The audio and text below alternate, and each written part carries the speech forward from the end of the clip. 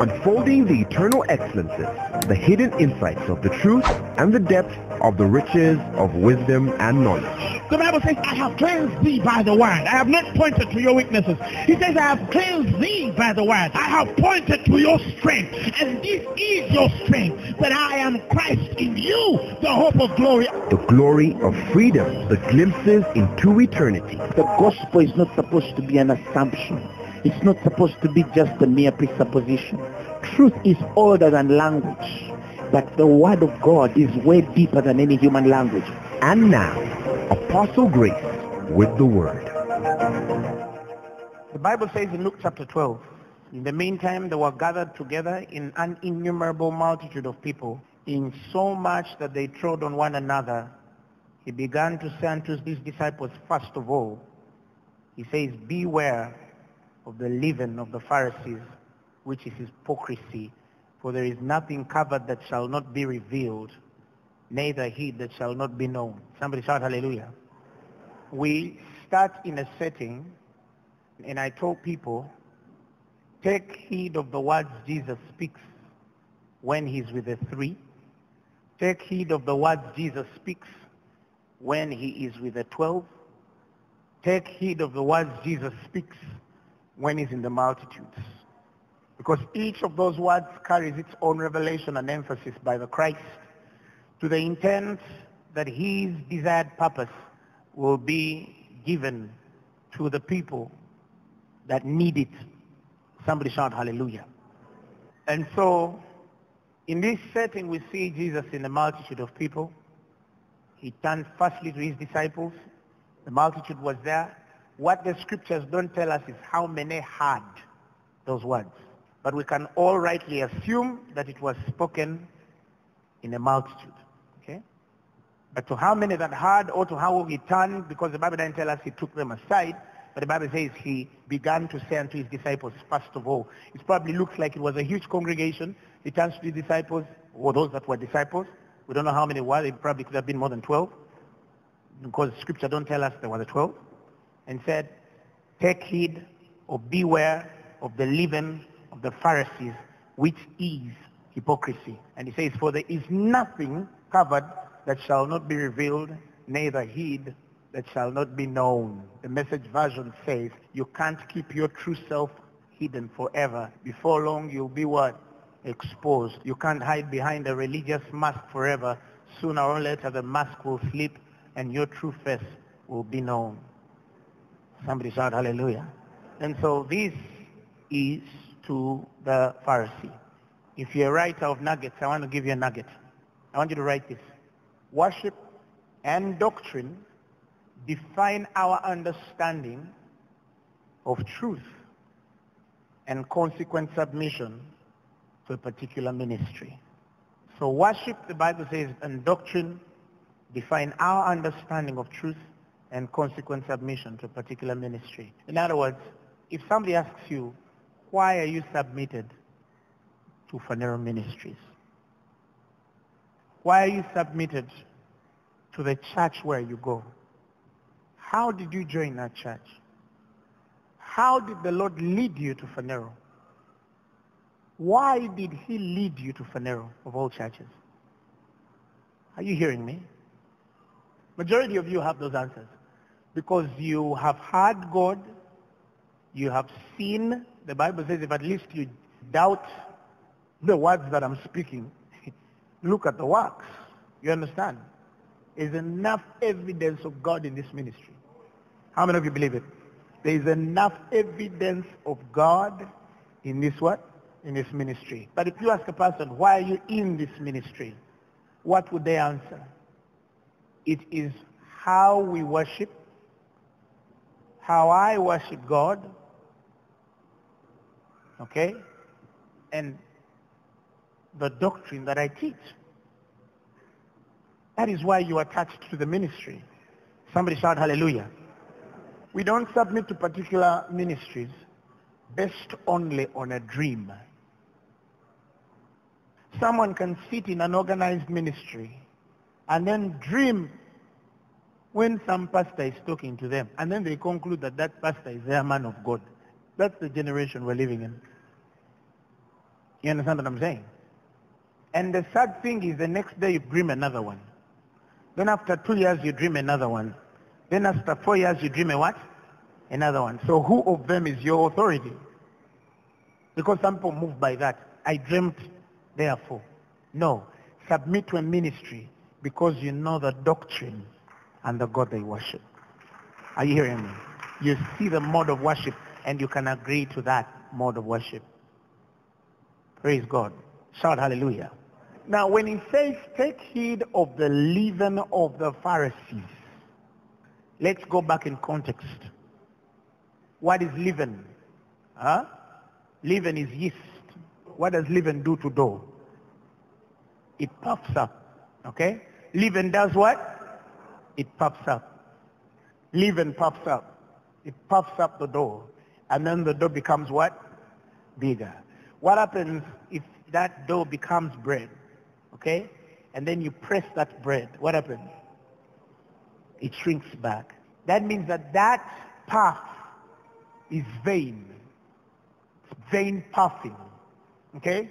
And that is the metaphor of pride, the spirit. Are you hearing me? Because pride boasts of itself beyond its true measure. So you see a piece of bread this size, but when you put it on a weighing scale, it is light. Why? Because there is something that puffs it up.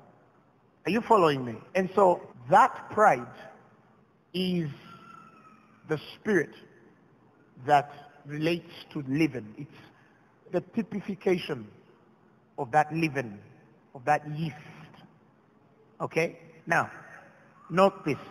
The spirit of pride, if you're writing, the spirit of pride is hatched by deception and is the parent of all hypocrisy. Are you hearing me? The spirit of pride is hatched by deception and is the parent of all what? Hypocrisy. In other words, pride exists where deception is. Are you hearing me? And hypocrisy exists where pride is. So deception precedes pride and pride precedes hypocrisy. And the definer here of this pride is the measure that is puffed up beyond the actual measure. Okay? This thing in its own sense weighs 20 grams, but it is puffed up. It looks like it weighs a kilo, but when you carry it, it's actually weighing 20 grams, even though it's puffed up. That's the essence of pride. Because when the spirit of pride sits on an individual, they exercise themselves in matters beyond themselves. They exercise themselves in things too high for them. That's a haughty spirit. That's pride. Are you hearing me? There cannot exist a proudful person, a proud person, and there is no hypocrisy to them. And there is no nature and sort of pride that does not precede deception. Are you hearing me? And deception varies according to your understanding of truth. Are you following what I'm saying? Deception varies according to your understanding of truth. There are people that can easily be dissuaded off the course by simple mere words. And there are people you just don't simply come and toss. Are you hearing me? That is why the essence of the fivefold ministry is to perfect you for the work of ministry, the edification of the body, that you might reach that full stature, the full measure of our Lord and Savior, Jesus Christ, that you might not be babes again, which are tossed to and fro by every wind of doctrine and by the sleight of men and cunning craftiness whereby they lie in wait to deceive. There are people in this world who are just there to mislead some people out of their destinies. Out of their destinies. Out of their destinies. Out of their destinies. Somebody shout hallelujah. And some people are not sensitive when they are being misled. Now, that's the hypocritical spirit that is at work in those who dissuade others from the truth. Now, When Jesus is talking about the Pharisees and the Sadducees, he's always referring them to as hypocrites. And the Greek word for hypocrites is hypokrites. It means actors, a stage player, a dissimulation, a role player, a pretender. That's what a hypocrite is. Someone who pretends, someone who stage plays, someone who acts, someone who gives one impression but yet is of another person behind. That is why in Luke he says that nothing hidden of you will not be revealed. In the Message version he says that you can't keep your true self hidden forever. Before long you'll be exposed, and you can't hide behind a religious mask forever. Sooner or later the mask will slip off and your true face will be known. That is to us ministers most especially, but also to the church as well, that we cannot be hypocrites. Because where there is hypocrisy, there is a pride, and pride goes before a what? Fall. And before pride is deception. So Jesus has a problem with a Pharisee, and then you see him many times addressing them with some of the most angry statements or words that he could speak to human nature. Oh yes, Jesus came to seek and save the lost. Oh yes, Jesus came to die for our sins. But when it comes to the Pharisee, he damns them.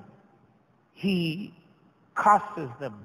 He speaks hard words to them, because Jesus hates the spirit of religion. Somebody shout hallelujah. Because religion is not cast out. The spirit of religion is not something you go and put a hand on a man and say, spirit of religion, get out. It's not something you cast out of a person. Are you following what I'm saying? The spirit of religion is not something you cast out of an individual. It is something either that is stole out of an individual, or by an experience with God is flushed out of an individual. Jesus never in Scripture has ever instructed the church to deal with the spirit of religion. He has never. Are you following what I'm saying? Because we're not supposed to deal with them that way. But there is a way. And I've started war on it. Okay? Now, because of that kind of hypocrisy and that kind of deception, Jesus sees the spirit that is at work in the Pharisee and the Sadducee, and he loathes them. He is disturbed with the spirit at work in them. And it's the same thing that I find every time I meet people of religion. And I know that after this service, some of you are going to hate religious, not the individual, but the spirit. You're going to hate religion, the spirit, even the more. Not the person, but the spirit even the more. Now, when he's talking about them, he starts to open a conversation in Matthew 23, verses 13.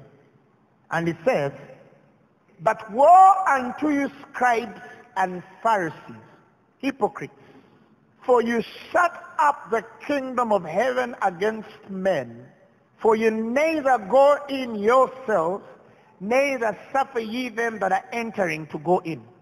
When a man has a spirit of religion, when they're a Pharisee, that spirit of a Sadducee, that hypocritical spirit, that proud and boastful spirit, that deceiving spirit, the Bible says that they stand on the door to dissuade innocent souls from entering into higher graces and deliverance and answers and breakthrough. And they themselves also don't go in, and so they stand on the door. They're likened to, how many of you have heard of what they call crimes of passion? A crime of passion is where people love each other, two lovers, a man and a woman, love each other, okay? And then, for example, a woman says, I'm done with you. And a man says, if you can't love me, nobody will what? Will love you. And he gets a knife and stabs that person to death, hacks them to death. Why? Because he's saying, if I can't have you, no one will what? Will have you. If you want to marry me, nobody will what? Will marry you. And there are people like that in this world. I sent a video, and then I went on YouTube and saw 5 or 6 videos of Chinese spitting on elevator buttons and places of public use to make sure they can infect as many as they can with the coronavirus. And in one video, they showed a whole family of about 5 of them. They entered an elevator and started spitting everywhere to make sure that they can infect others with the virus. Those are not born again.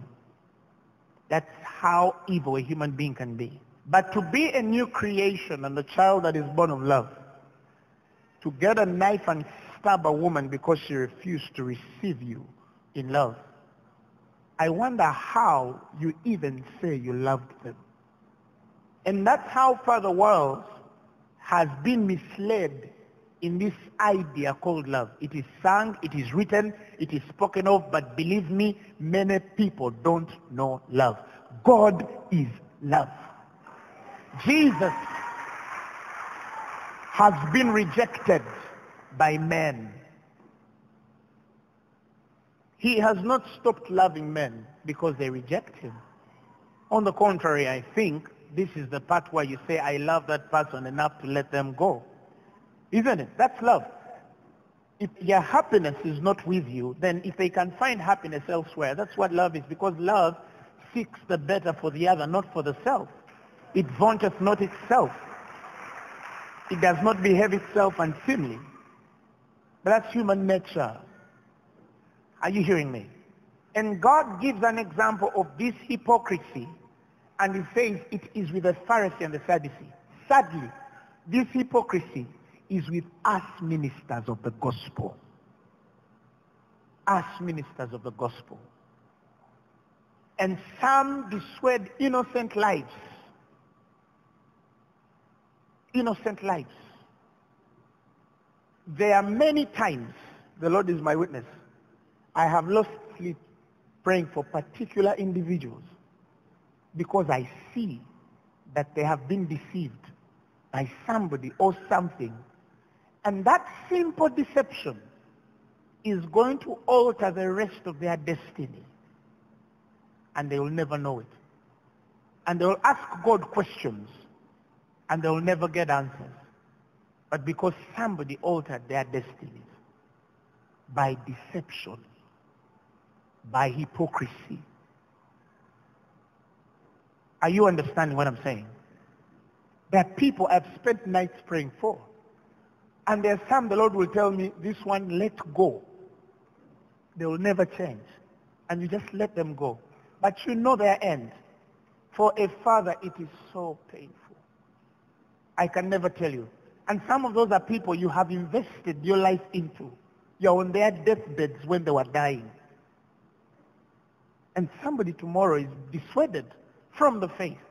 And they even turn. They turn. A man of God a couple of years ago, I helped this fellow in ministry. He was stuck. He called me and said, come and help me. I helped him in ministry. And I remember he comes to me and says, Apostle, my ministry is stuck. I just began Phaneroo. And Phaneroo was flying. I get this fellow. I talk to him, oh, how do I build? I tell him, do this, do these principles, do that, align your administration, do this. Oh, thank you very much, it worked. What I did not know, some of this guy's members started coming to Phaneroo, and I didn't know that. And then I had a little girl in the ministry whom he calls and tells this girl, oh, don't go back to Phaneroo. The fella I helped, don't go back to what? To Phaneroo. In Phaneroo, there are cults. The Lord has showed me, this is a man saying that the Lord has revealed to him that some cult guy in Kampala laid hands on me, that I have snakes in my house, that I've dedicated people to what? And this girl got so scared because the man, he sees as God, I don't know. And then I'm hearing she's calling church members, flee, flee, the man with sat under. I looked at the girl. She was stable as a pillar. And somebody deceived this innocent girl. And then she started calling church members to flee Sodom before it falls. Yeah, and there was a prophecy that Phaneroo was going to end over that year even. You understand? The next I heard, she left the ministry, was impregnated, got married to a Catholic man, left the church, even where she was. Now, where she was hurt in that ministry. She can't come back to Phaneroo because she can't enter a devil worshipper's ministry. And she's married to an unbeliever, had a child out of wedlock, and she does not see that something is already wrong with that equation. But I don't blame that girl. My problem is with a man who woke up that day and out of sheer jealousy spoke such words about me. Because that was the day for me. I concluded two things. Because you can say about me, but me, I know myself. So even me, I have to make a conclusion based on what you've said. One, I don't have a snake. That one I know. Two, no cult in Kampala laid hands on me. Even me, that one I know. That one people don't know, but me, I know. You understand what I'm saying? So already on my conclusion, I said there are two things. Either he's not a man of God, and there's another thing on him. And if it is so, in the end, it might take 10 years, it might take 20 years, it might even take 100 years. But he shall be shown for who he is.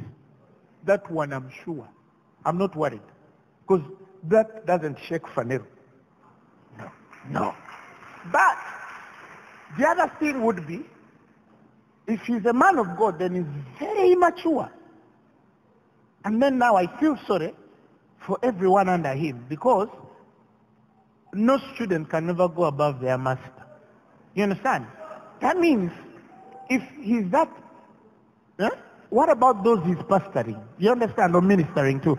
You understand what I'm saying? But somebody did that, and what seemed like a small story became so big. But 1 or 2, 3 people left also. But those ones, I never follow them. Because by the time someone can tell you something that they can't prove on doctrine and worship, you understand what I'm saying? You can only know a man by his fruit. Okay, if you can't believe me, you bring a lame man. You understand what I'm saying? But our generation, men who open blind eyes and do miracles are the wrong ones, which is okay. That didn't affect Phaneroo. Phaneroo has kept growing. You understand what I'm saying? But here is my pain. I lost a child. He lost a statistic because he left his ministry too. But I lost a child. I'm still grieving for my child. And he can never take that away from me, because I'm still grieving for my child. Up to today, I'm still grieving for my child. But not everyone who lives is mine. So I also know that. But that one was mine, I knew. You understand what I'm saying? There was a ministry in this nation. Again, in this ministry, don't mention names or ministers. But we can use certain examples for our learning. Are you hearing me? There was a ministry, church in this nation, that started teaching on its altars that Phaneroo was a cult. I'm just giving you an example. And that doesn't bother me at all, by the way. Because there is a cassis that comes later and will just... You understand, eh? Sometimes you just let them grow together. The chaff and the wheat. You just let it. One day, something will sift some people out of the system without even you saying anything. So never fight for yourself. Okay? So, this ministry was writing about us. And in there was an elder in that ministry who had a son in that ministry who was raised in the ministry that preaches true doctrine, whose son was a drummer in the church where he was raised in the true ministry, which attacks the false ministry. And during that time, of course, some people had paid newspapers to malign us and speak evil about us, and their Lord was spoken, and we never responded. So during that time, a girl joined our ministry when Phaneroo had just begun 3 months into the ministry. She had a relationship with the boy who is a drummer in that church which calls Phaneroo cult, whose father is an elder in that church. So she was dating this young man. And then they had a relationship. And one day the girl decided to call the relationship quits because it was not working. She didn't quit because she was coming to Phaneroo. They weren't fighting over faith. They just had the little fights why generations have. Never those small things. Hey, oh, you didn't reply my text, carry that. Yeah. I don't think you think something like that. So they break up. And when they do, this young man says, if I can't have you, nobody will. He went somewhere, called the girl, met her, confiscated her phone, and cut her neck and killed her. In cold blood, he killed somebody's daughter. In cold blood. Cold blood. The son of an elder who was both a drummer and raised in a church that preaches truth, killed a girl who had just joined Phaneroo 3 months. If your child can sit under a teaching all his life and wake up and kill a person just like that, then there is something. That means Jesus never entered this boy's heart. Now, when the ministry discovered that the girl they had killed came from Phaneroo, that ministry never spoke about us again. Only because the boy had killed this girl. If it was the other way around, yes, that's the same response. You understand what I'm saying? That was enough, okay. A foolish man in the name of an apostle in Kampala, at the immediate demise of this dear girl, while we were mourning for her death and their parents and family was dying in grief, goes on the internet and says, I prophesied it, that Phaneroo sacrifices people. Before they discovered who had killed the girl, before police had gotten to the conclusion of investigations on who killed the girl, the moment it came out, it began by a foolish newspaper that wrote, Phaneroo girl hacked to death on her way to Phaneroo service in Jinja on Friday.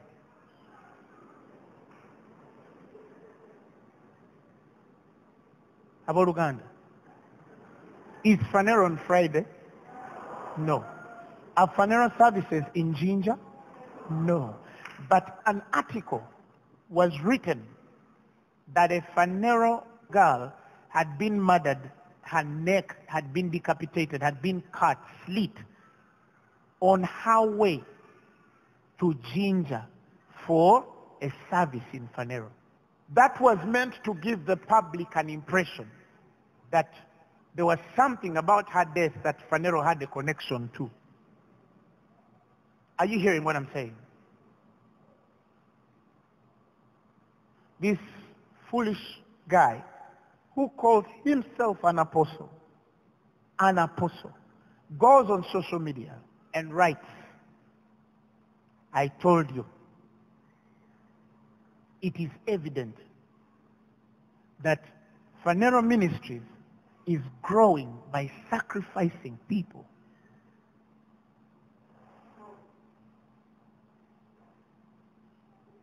That I killed an innocent girl's life to grow my ministry.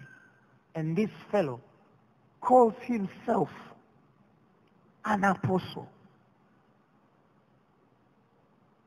In town, they still address him as an apostle.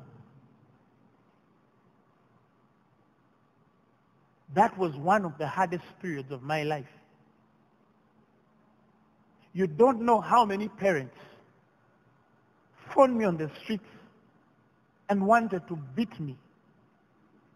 People hurled insults at me because I came to kill their children while police was investigating. As already a suspect into a murder. And who is fueling this?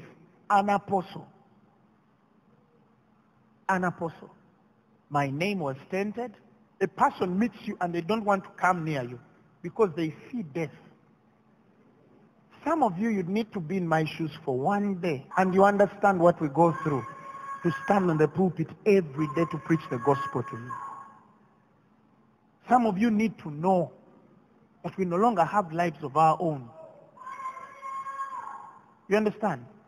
That we don't even know how we'll raise our own children because of people. Somebody said that I killed an innocent girl. He said that.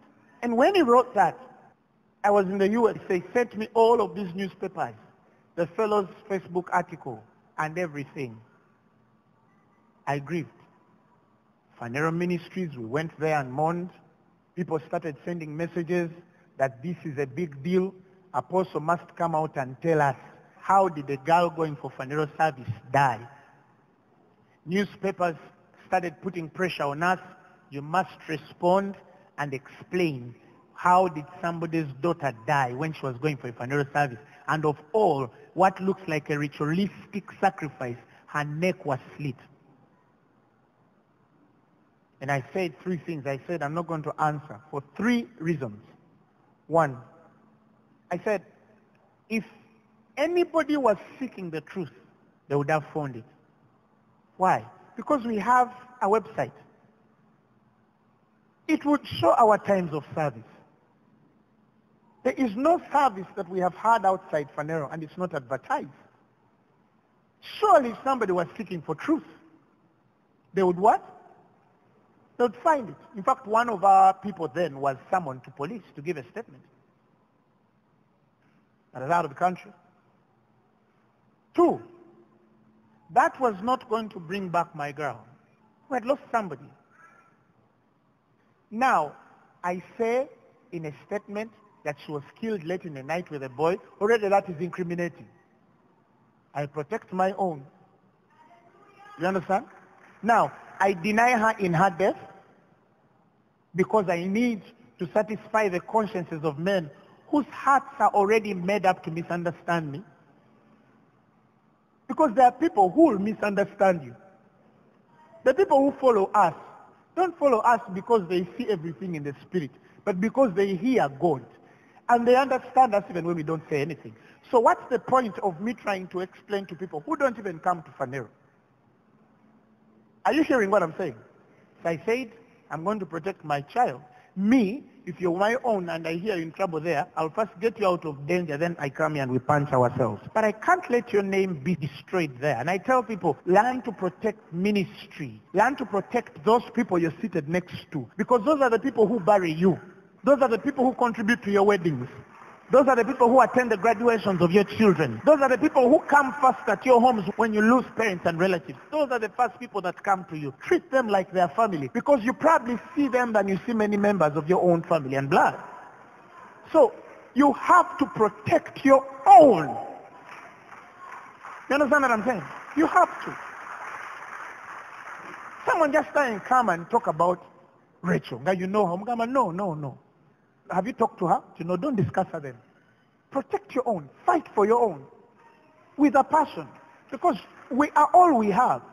But number three, I say this was not going to help the family that was mourning in any way. To hear that I've released the what? The scriptures tell us, mourn with them which are mourning. What we did, we mourned with them. And when I was in Boston, the mother of the girl met me and thanked me. She said my girl, by the time she had died, she had started to understand God. She was testifying about who God was. And I believe it's the reason why she was coming out of that relationship. I said, glory to God.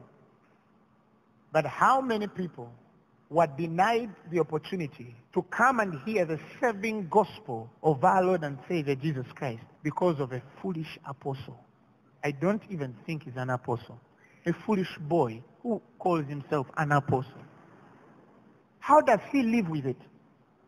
How does he live with it? How does he live with it? How does he stand again and speak about Jesus?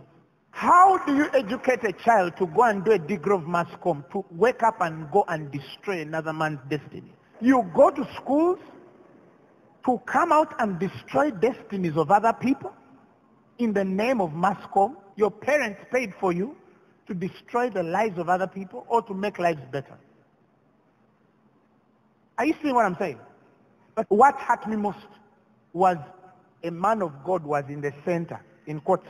No, he's not even a man of God, but in quotes, was in center, trying to destroy not only the vision, but the idea of the ministry to the public, so men will not receive us the way we are supposed to be received.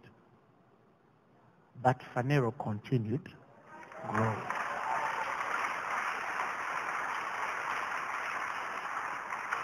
It continued. It continued. It continued.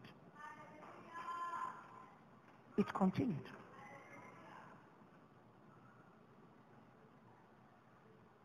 It continued. One time a guy said, he was a devil worshiper, now he showed me in hell. One of our own called the guy and said, but you, why are you doing this? The guy said, he said, leave me and I make my money. In other words, he discovered that Christians are so damn foolish that anybody can get on their altar and narrate a story. That is why I don't like stories of people who were former devil worshippers, because I'm not against them crossing, but I would rather by the time they speak, they have been discipled. You understand what I'm saying? Because this young man discovered that in a church, he can go and disturb and make money, be offered money to speak. We investigated the fellow and discovered he was simply making money in churches. Now the churches that invited him and already had issues with the growing ministry were clapping. Now they can't invite him anymore because they discovered recently that the boy was playing on their brains. He concocted a foolish story, but he mentioned innocent people's lives there.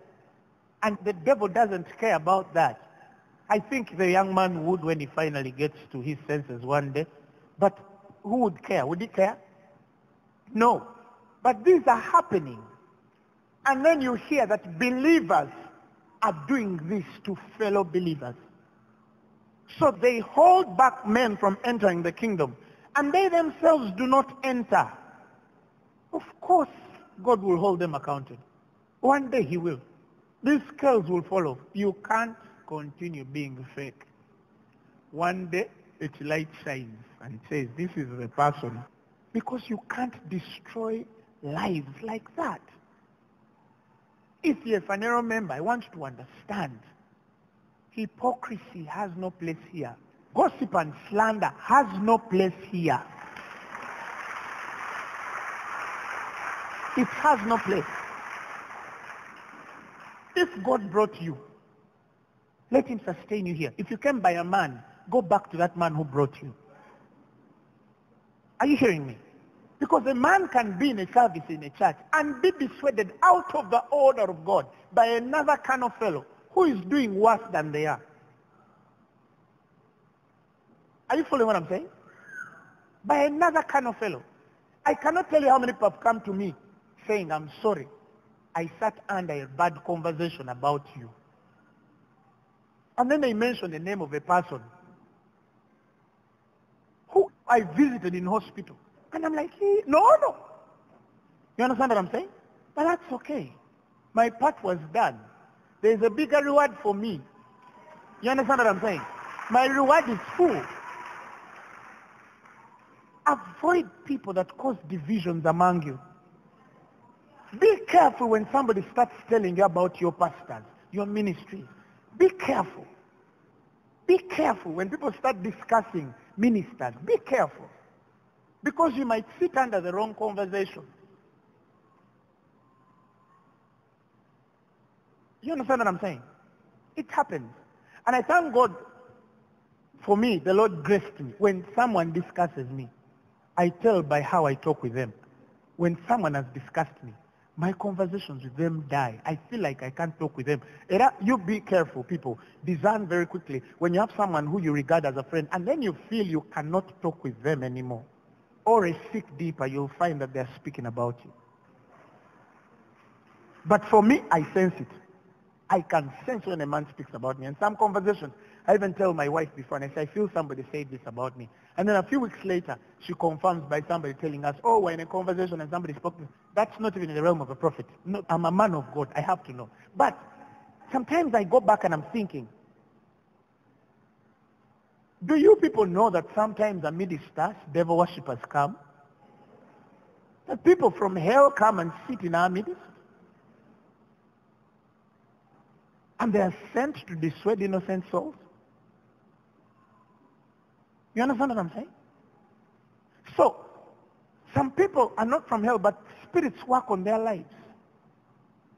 They do. But they are welcome. Because I like them to come. I like devil worshippers, people possessed, because we've helped some. And some have come. I've received confessions of people who say, Apostle, I came to do this. I was sent to do this. And then I was transformed and I repent now. And we never discuss about it.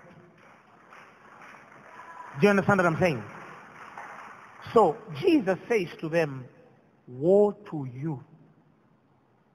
Woe to you. Woe to you. And then he continues to say, woe to you scribes and Pharisees, hypocrites, for you devour widows' houses and for a pretense to make longer prayers. Therefore you shall receive a greater damnation. You know guys who do like that? They say, the Lord has said, give me your house for this year so I can. There's a lot there. I need to enter and be there and live there so that I can sanctify it. There's a young man who bought a Benz and he submitted himself to a man of God. He was his spiritual father. The moment he told me, I knew this is a mistake. The spiritual father visits in a conference and says, by the way, that Benz you have outside. And after service, give me the keys because God has told me it's not yours. Spiritual father has spoken over his spec. The young man gave the guy the keys. And I told my friend during that time, I told him, look at that young man. He might never drive a car again. It's been 12 years. He has never driven a car. And I'm still counting. Not because the mercy of God can't restore him, but he doesn't even know his error. I know in my spirit I discern. He has not yet discerned his error. Because this is me. That now I can bet before God. I have a clue on the person he was supposed to submit to. That is out of order. He bruised a certain man that blessed him years ago, and I know that was his authority. I know it. Because I know the words that man spoke in my presence over him and they came to pass. Until he finds that connection, I don't see him restore. The ministry failed totally. He didn't even pastor more than 10 people. Yet the guy had gotten wealth. He lost it all under the wrong cover. I saw this happen with my eyes. He calls me when he's hungry to eat. And I give him food because I don't want to lose him until he comes to repentance. You understand what I'm saying? But these things are serious. They are serious. A little leaven will spoil the whole dough. Some of you, one mistake like this can mess up your next 20 or 30 years of your life and ministry. One error like this. And you live lives like you don't know that one error can destroy you. Somebody shout hallelujah. Woe unto you scribes, for ye compass see and learn to make one proselyte, and when he is made, you make him twofold more than the child of hell than yourselves. Give me the Message version so you'll understand it. He says, you are hopeless, you religious scholars and Pharisees, frauds. You go halfway around the world to make a convert, but once you get him, you make him into a replica of yourselves double downed. You understand? One side of a leavened minister is a man who will impose his fatherhood over a person. One time a man came to me and told me, Apostle, I have made up my mind. We had never talked about anything. He just said, I've made up my mind. I'm going to father you. Ding! The red lights went on. And as I was trying to recuperate from the disaster, he did like this.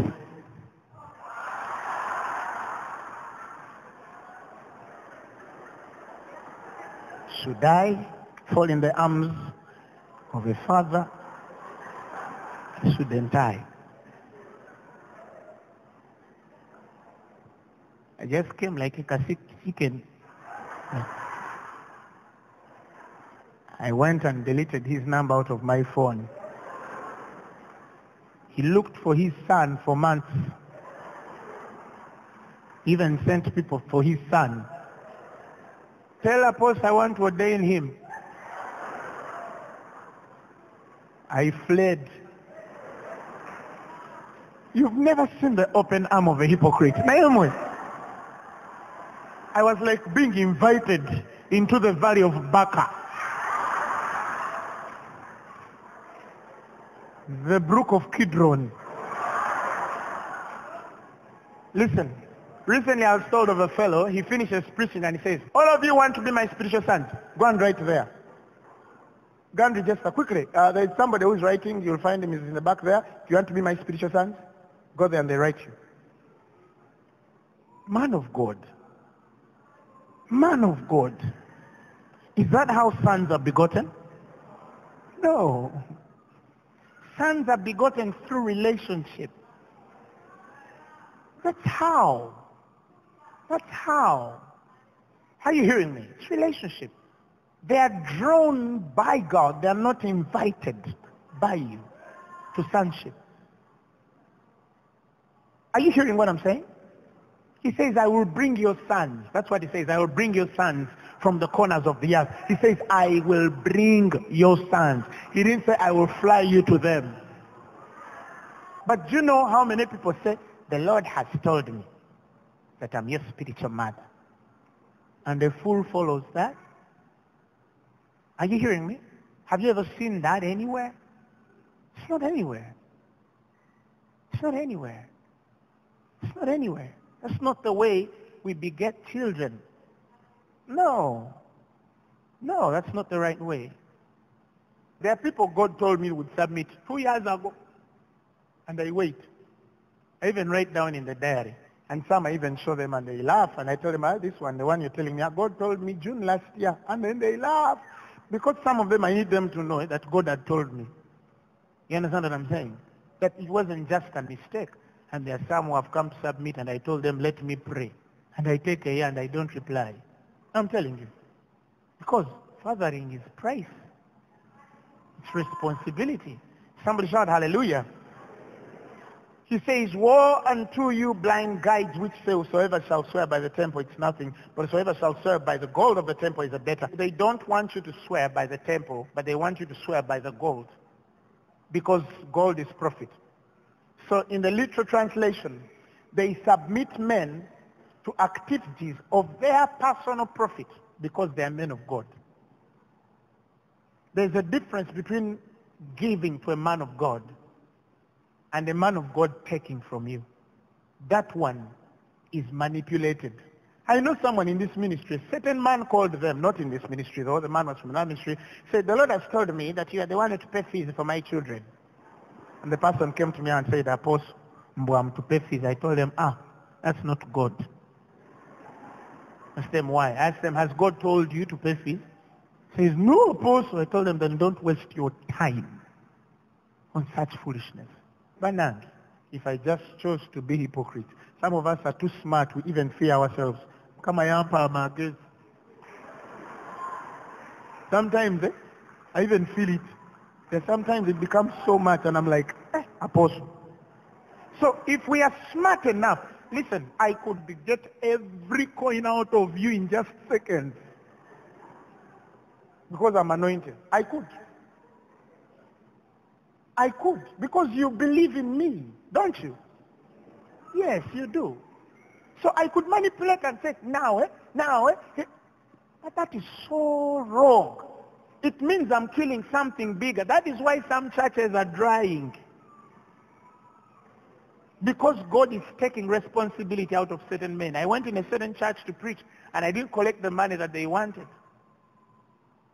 And these guys told me, you'll not be called back.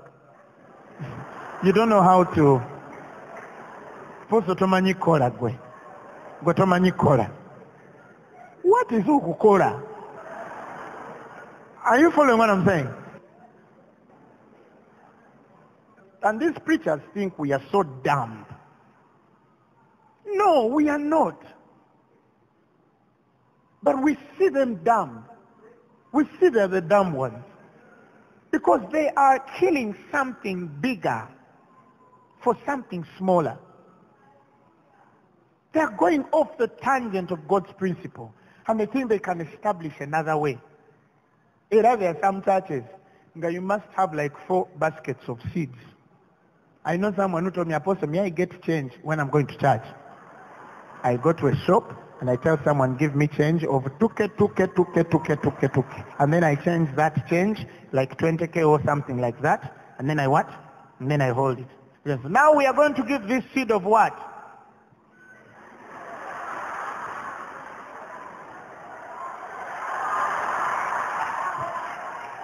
Now we need to build. Let me see.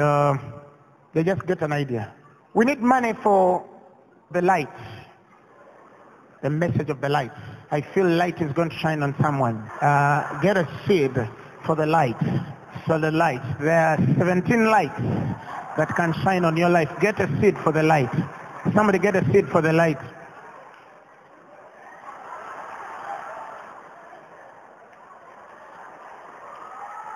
Then after a few weeks, I want 200 people to be giving me 5 million for the Holy Spirit. Come. Boldly come. Then the 200 come. For the what? Over what is money for the Holy Spirit? Nange simani. But there is money for the what? For the Holy Spirit. It's not accounted for. It's not audited. You don't know where it goes. And when these guys were talking to me one day, they told me why they call people. He said, you know, these days, even our cash people touch in the basket, the guy told me. And so, sometimes you need to have a rough picture of what is in the basket. So they'll call 200 people with $1 million, right? And then they count 1, 2, 3, 4, okay. If 120 have come, rough estimate, give or take, 20 might not give or don't have the money, so 80 will give or 9. So I expect something within 97, 98 there. How do I get it to 150? Okay, those of 50 million come. Come. Ribrakabakata. Bareke mbabe.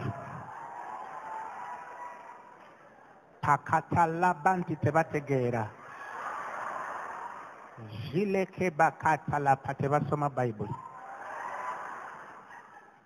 Abatamanyi byawandikibwa bakatelepa abasirusiru gore pala abazole. God is going to surprise you. Then the 50 also what? Bring their money. He says, Shababa. Abalamu 50,000. That's about 120. I'm remaining with 30 million. Who here can say that, Apostle, I'm willing to add this. I need 3 people. Then they refuse. Sister Begu, I just heard you had a job recently. Rababababababa. Atokaruba mugwe. Katalapa. Karuba. Seleva. Then he gets his money. Collect it. Now, let him find less than 130 or 40. You are in trouble. Anianziva. Who is robbing me? About Uganda, that is happening. And let me tell you, people with a spirit of poverty, give those men, that's the spirit that attracts them, because it's a devouring spirit. It's a devouring spirit. We just need to teach people the principles. That is why in Phaneroo I don't pressure you, because if you know God and love him, of course there's someone who, because they are not pressured, they don't give. But I would rather not receive out of your deception. To sustain the kingdom, I have to get money at every cost. This is not my ministry. Let him build it. But I'm not going to get money from you at every cost. For the Bible says the Lord loves a what? A cheerful giver. Give me the message of that. He says, I want each one of you to take plenty of time to think it over. Make up your own mind what you will give. That will protect you against sob stories and arm twisting. God loves it when the giver delights in the giving. God loves that. Let him reward you against that. And of course, I know that's an excuse for people not to be big givers. That's their problem, not mine. I'm rich. You understand what I'm saying? And the ministry is what? Is rich. We just need to teach our people to learn to be big givers. You understand what I'm saying? I'm talking about big. But you cannot twist men into that. It has to be a revelation. Because some people are still struggling to believe the revelation of tithing. When you talk about giving big, they don't understand. I've given more than 70% also for the last 3 or 4 years of my life. And I will tell you, God has almost tripled my income every year. So I know what it is to give God. You understand what I'm saying? I'm talking about giving big, something that costs, and then you say, God, this one, eh? Woo! You understand what I'm saying? And then you start a joy in your heart and say, I know who I believed. That's an exercise. It's a grace. Someone grows into it. If I am twist it, you'll not get a reward. I would rather you keep your thing. You understand what I'm saying? Because that is how love should be. And let me correct this. Nobody can outgive God. Some people say you can overgive. There is no such thing in the kingdom as overgiving. It doesn't exist. No. The Bible says he that sows sparingly will reap sparingly. And he that soweth bountifully shall reap bountifully. There is no man who over-bountifies. It's not there. 2 Corinthians 9:6. Let's read the Bible. No man can overgive. That's the Western mindset. That's a Western mentality. It's not a biblical one. You understand what I'm saying? But that is supposed to be spirit-led, not twisted arms. I mind what I give you, not what you give me, what I give you. Because it's more blessed to what? To give than to receive. So don't think that we are dumb because we don't talk about it, or that your seed will not multiply because I didn't pray. God knows the heart that sowed. You don't need me to say God bless you for you to be blessed when you have sowed in the right revelation, in the cheer and leading of your heart. If God leads you to give 100 shillings, give that one. Don't give us more. We will not hang you. You understand what I'm saying? The madness that is in the church. Some of these guys were in a meeting one time when a man took an offering, manipulated for the people talk about giving for 35 minutes. After talking about it, now they say, now what? Now give. 1 hour. Now what? Now give. Because it's the only way people will give. That's why every year our giving doubles. You know why? Because people in this ministry have gotten it. You don't need to manipulate men to give to your ministry unless you don't believe God. When you're a believer in God, you learn to believe him full circle. That's the heart that is established in faith. That's the perfect heart in Chronicles, with whom the Lord looks to and fro to show himself strong on its behalf. The perfect heart is the heart that has believed God, that whether it's what or what, God, you'll avail this. If I can't teach you that faith, how can you have it? No wonder people in those churches are broke. They're the biggest givers, but they are broke because they are not giving in the what? In the revelation. One guy sat us in a meeting, took all the money from the people. Then after that, I think one of us preached, or it was me. Then he came back on the pulpit and said, now, I feel like you should bring more money. Bring! You're not the ones who are anointing on me. I said, bring. People ran and gave money. And he got all the money and disappeared. The next day they were calling me to pay for the building where he had service. I feared believers.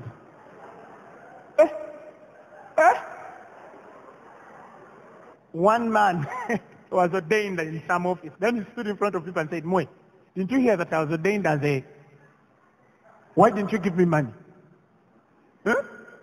When they have ordained me. Bring money quickly. Those who got change, you understand what I'm saying? Filled the pulpit by fire, by force. Take heed of the leaven of the Pharisees. Are you learning something? He asks you fools, which is greater, the gold or the temple that sanctifies the gold? So why are you talking about the gold? And then they get to the altar and they say, no, don't swear about the altar. Swear against the gift that you bring on the altar. So God asks them, which is more important, the gift or the altar that sanctifies the gift? So God says, no, a promise is a promise. Don't twist people's arms. Are you hearing me? That is why in this ministry you have not seen us say, God is the best giver. We celebrate him for giving. Because, I'll explain that. Why should we do that? Where is their reward in God?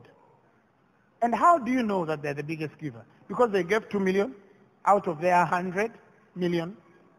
And there's a student who gave her pocket money. Have 50,000 of that week. And she gave it all. Who is the bigger giver? So how do we know? How can I celebrate you the giver when I don't know your income? Even if I did, what is that to you? Are you following what I'm saying? I don't want to take your reward. I will read it later.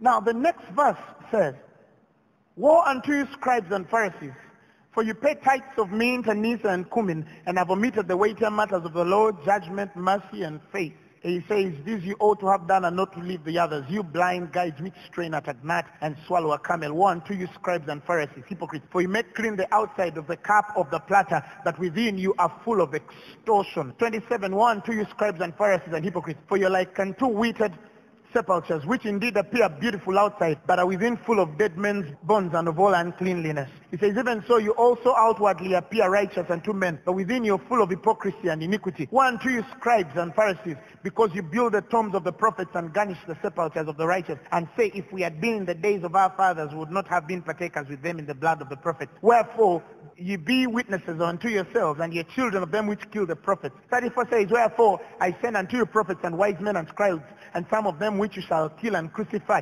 They say, oh, if you were there, how could we kill the Lord? They even preach, and they killed my master. And then after that, they get a young man who is having a dream, and they speak evil things about him to destroy his ministry. And they're here weeping that their Lord was crucified. They killed the prophets. They killed them. And the same man, after service, goes and then starts to tell you, you see that Emma?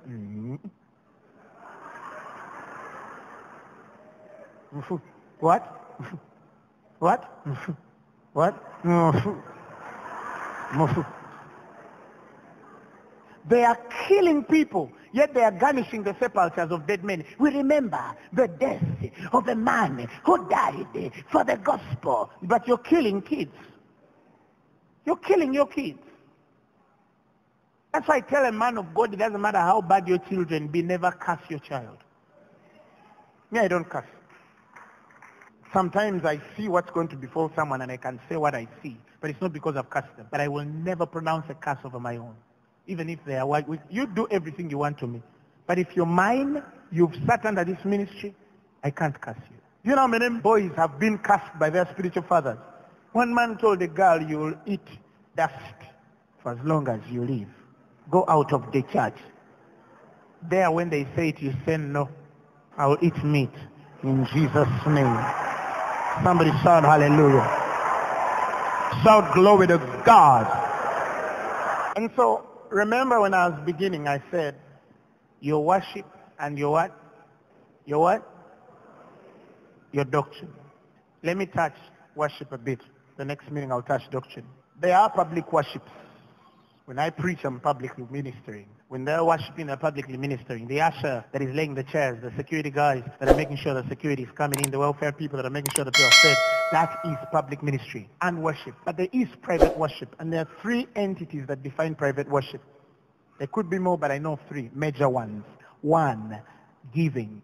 Tell your neighbor, giving is a private affair. Matthew speaks about all of this in Matthew chapter 6. Okay? He says, therefore, when thou doest thine alms, do not sound a trumpet before thee as the hypocrites do in the synagogues and in the streets, that they may have glory of men. Verily I say unto you, they have their reward. That's why we don't speak who gave, because the moment we speak it, your payment is done. Now, if I love you, I must make sure that I protect your giving. That's why even our partners have codes. Says you don't need to know who gave. I also don't go back in the books to know who gave what. Why? Because I want you to have a full reward. Give me the message version of that. He says, when you do something for someone else, don't call attention to yourself. You've seen them in action, I'm sure. Play actors, I call them. Treating prayer meetings and street corners like a stage. Acting compassionate as long as someone is watching. Playing to the crowds and they get applause through, but that's all they get. There are people who can only give in public. Back in the day, I went to a church, one of those churches. One Baptist church. And there was a guy who was a pastor. You know those young men who swell, He was a youth pastor. But I think who was appointed before his time. So he used to walk like this.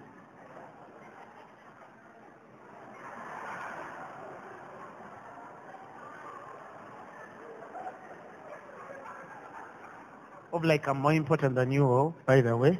There's a reason why I'm a pastor and you're not. If you don't respect me, it's your problem. You know those guys who even walk slowly to show that I'm getting money anytime, a car is coming anytime. So one of those days there was this guy who was dancing on the pulpit. And dancing a very funny way. So he was entertaining and everyone was laughing. And people came to give him money because he was a favorite guy in the church. And everyone was giving and giving. So this guy waited when everyone had given. You know those guys who wait to make sure that everyone has given. Listen, I'm not against you blessing what blesses you. I tell people I do that always. When a man of God has told something and I feel my spirit has connected, I don't know what happens. I sign a check. That's me. And some of you do it, that when a message comes, we're not doing that to buy, but we are responding and reacting to something we feel connects to us in a deeper way than anybody attending that day. That's the power of revelation. We respond to revelation in this ministry. We do. So it's not bad for that. But this is what this guy did, and I carried 20,000 to demonstrate it because that date was a 20K. Now in 2005, 2006, 20K was 20K. I don't know how I can explain to someone born in 1998, 1996, what 20K was one day. And you will never understand. But 20K was 20K. So this guy then had money in his pocket. And so he waited for everyone to give. And as people were laughing, the song is almost ending. So this guy gets the money. I kid you not. He held it and he was laughing too. He did like this. He gets his money from the pocket. And then he says,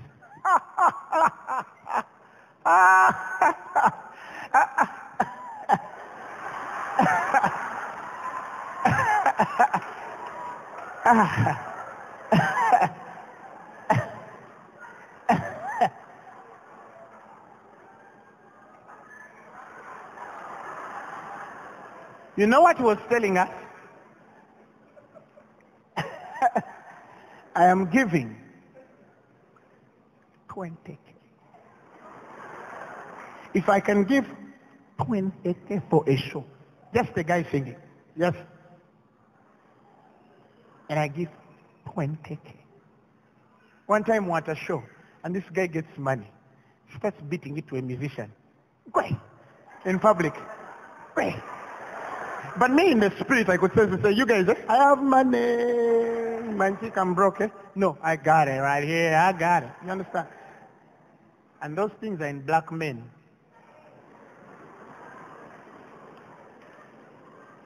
You look through history. It's only black men that put money in front of them on a picture. I've never seen Zuckerberg do it. I've never seen Bill Gates do it. I've never seen Warren Buffett do it. Jack Ma, I've never seen any of those do it.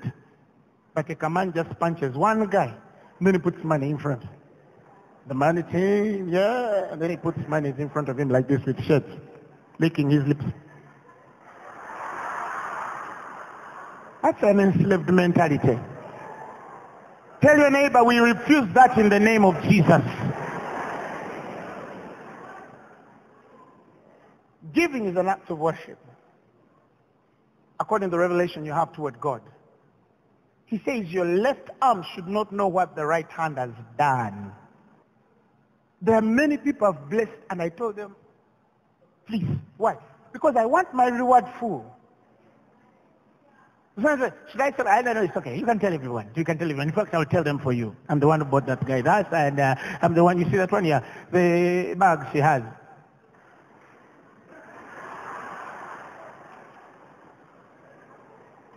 On his phone? Yes. Tell your neighbor, our worship is not that way. In verses 5, he talks about prayer. Give me the Message version again. He says, and when you come before God, don't turn that into a theatrical production. Some people pray as if they're in theater. Right? All these people making a regular show out of their prayers, hoping for stardom. Do you think God sits in a box seat? I'm not talking about a person who you'll find praying vehemently. But I'm talking a person who you'll find praying. He's praying, so people, because you don't judge everyone who's praying. There's a person who is praying and they are taken by the spirit of prayer. But there's another one praying saying, see me, I'm bad. Rakatalapa, I'm bad. Can you do this? Can you do this? Rizalapa, I'm bad.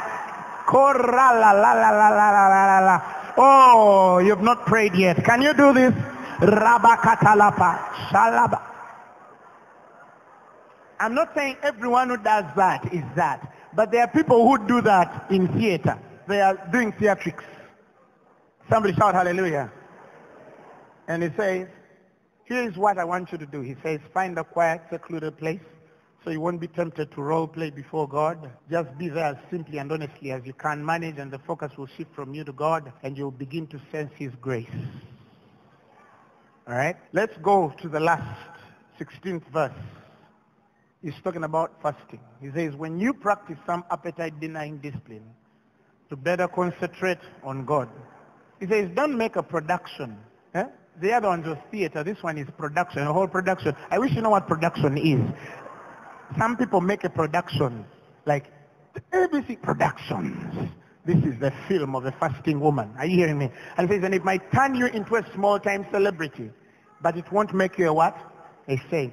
He says, if you go into training, he says, inwardly.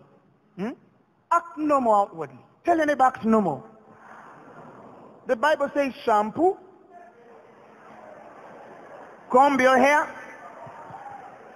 brush your teeth, wash your what? Your face. I heard somebody years ago, there's a lady I remember many years ago. Now when she's fasting, even when she's walking, you don't want to cross her road because she walks like this.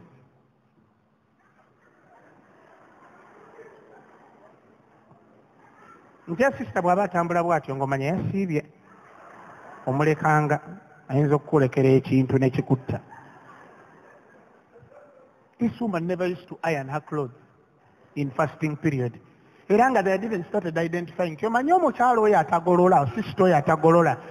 Years ago, nti oyo gwe ngamba. Because when she's fasting, the hair fasts. The clothes fast. The face fasts. Everything on them fasts. You look at a person and they look like a deserted island with crocodiles on it. You understand what I'm saying? But they're what? Recently I looked at a young man. This guy had a very bad issue. He was working in a post, fasting, the year of redemption. I told him, go. The jacket that way. Year of redemption, fire, year of redemption. Nemogamba, what? What are you redeeming? I told him, don't come back with it. Okay, Apostle, I'm sorry. You understand? But that's how people think. Some people, when they go fasting, Mama, osigango obumwa. You understand? Are you hearing me? You understand? That's the day you go to the what? Now people meet you, they think you're just from having lunch. Now you're fasting. That is rightful fasting. And there are people who know how to narrate their fasting periods. I'm fasting. Praise God. Verse 18 says, God doesn't require attention-getting devices. He won't overlook what you're doing. He'll reward you well. Hallelujah. Hypocrites do the opposite of these three. These three. These three. Somebody shout amen. God help us. Passion word, have a true, changing me,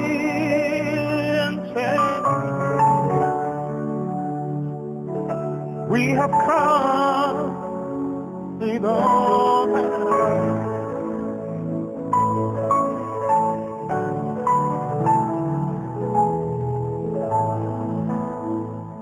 Asian word, speaking of the tongue, pray in the spirit. Love preserve for our in this world every time we've gone to learn. Oh, let the Asian word in time. Wonderful. Give us strength and help us all.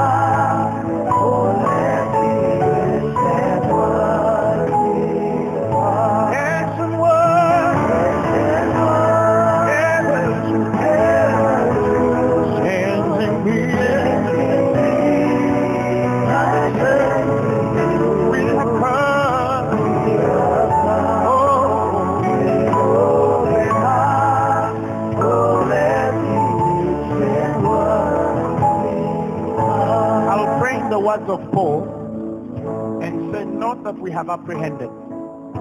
We don't claim to have apprehended. And the Bible says we follow after.